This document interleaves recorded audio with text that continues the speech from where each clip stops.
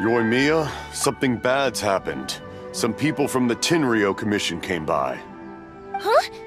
Why? Do they know? Pops, are you alright? They didn't do anything to you, did they? I told them the show was starting soon and the place was filled with fireworks, so they shouldn't go in because it's a fire hazard. But they didn't listen. It seemed like they knew Sakujirou was inside.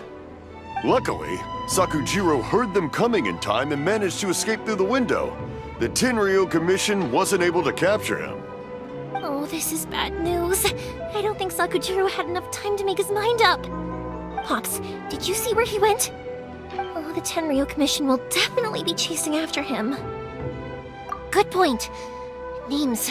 Reading names. Suddenly showing up like this, surely it must be Keisuke's doing. The Commission wouldn't normally cause this big of a fuss over a stowaway.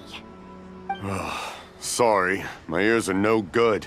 And I didn't get a good look at them either. If you're wondering which way they went, they left the city. I wish I'd caught their names. But I didn't hear a thing. As it happens, I did. I was getting some ore from my friend's place and happened to bump into them on the way over.